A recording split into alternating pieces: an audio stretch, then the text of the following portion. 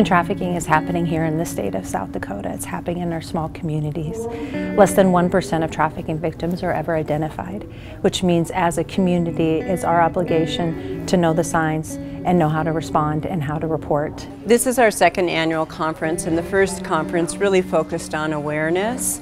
So this particular conference, we were hoping not only to expand upon the awareness, but also give people the tools that they need. We're going to educate our mandatory reporters. We're going to provide training for our school teachers, our law enforcement officers, our doctors, and other community members on how do you respond when you see a child or someone else who's experiencing trauma. A lot of the behaviors and a lot of the high-risk activities that pimps use to gain access to kids and to young girls and women, they come about because of childhood victimization. So drinking, drugging, cutting, anorexia, bulimia, suicide attempts, all of those make kids more vulnerable. And so if we can prevent kids from going through that series, they're less likely to be trafficked. All the time you hear, oh, they've hit that age and now they're so rebellious.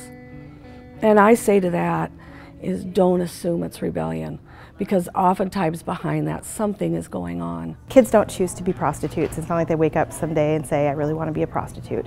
It is something that happens because it's a way to make money, and impoverished areas and impoverished people are particularly vulnerable. Usually here, by the time a child at least gets into sex trafficking in South Dakota, there's been prior sex abuse, maybe drug abuse, things like that, and we need to try to stem this before and work on the prevention piece. I think if we can create a world where we're intentional about valuing people, calling them by name, giving them our undivided attention, and taking care of ourselves by valuing and respecting ourselves as well, we can help foster a community where human trafficking is less likely to survive. Looking a person in the eye and saying that they're valuable and you're worth looking at, you're worth talking to, can create the kind of environment that if somebody is being victimized, they're more likely to come forward. Make sure that they realize that there are lots of people looking out for them, and that if mom can't handle this topic, maybe a counselor at school can.